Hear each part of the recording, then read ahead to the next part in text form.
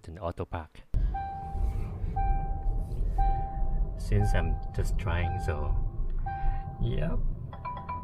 Okay, it says space found.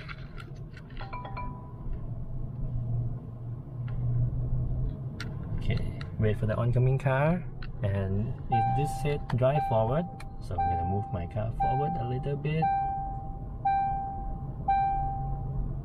Stop and release the wheel. Select R and wait. So I slowly release the brake, and all the car do is trying to reverse itself in. You can actually see from here, and you know my hand is right here. I never touched any of the steering wheel. Okay, now go forward. I like how that works. Reverse back.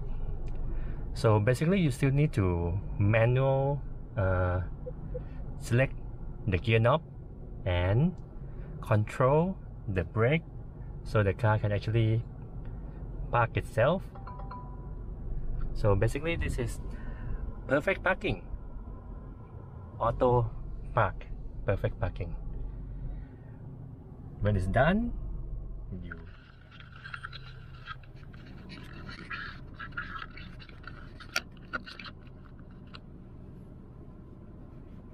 okay guys, I have been driving the Jaguar E Pace for quite a while, and then what I realized is that this car doesn't have individual setting on how the ride is. I mean, in a normal premium section, you actually can customize how you want the steering to feel, how you want the suspension or the engine to behave according to the way you like it when you're driving. You don't normally have comfort, sport, sport plus in those German cars, and this one doesn't come with any of that. You have a sport mode that is actually, in this car, is called dynamic mode. You have snow, eco, comfort, and dynamic. That's four different driving modes, but there is no individualization that you can custom how you want it to be. So far, as I was driving for a while, I feel like comfort mode is pretty stiff like sport mode, and when you are switching to sport mode, you know, I love Porsche. I have been driven it extensively, and each of the different modes actually feels different. This one, between comfort and sport, there is not much different. The engine, the acceleration became a little bit more responsive, but that is just a software mapping. You don't feel the difference in the ride. Sport, comfort, it feels the same. It's just that, you see, this is a sport mode.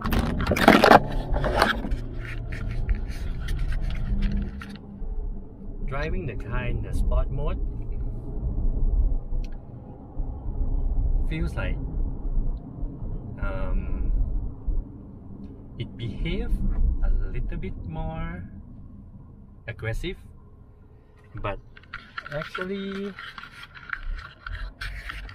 it didn't really feel there is a big difference than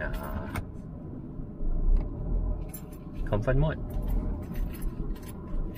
So to me, I would want to have an entirely different behavior of the car when I am on the sport mode.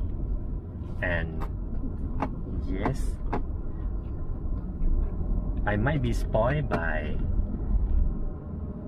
the German premium cars, which when you change the driving mode to Sport Plus,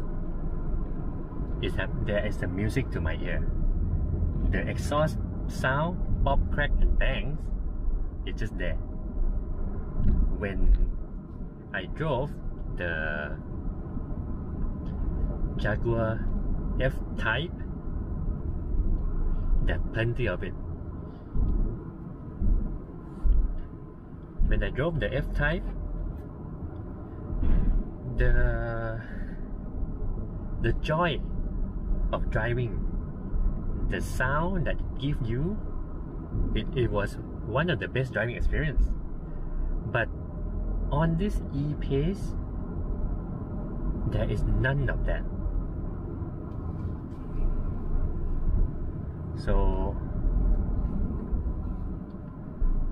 I guess they are missing a little bit of stuff in the E Pace.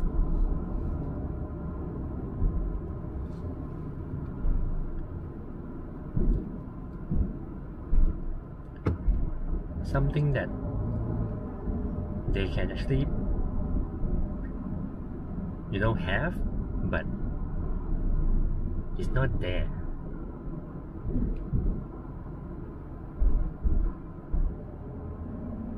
Well, anyways, today I drove the car out for a photo shoot, so I hope you guys like the photo, and do follow me on Instagram and subscribe to my channel for the next fun car that I will actually bring out.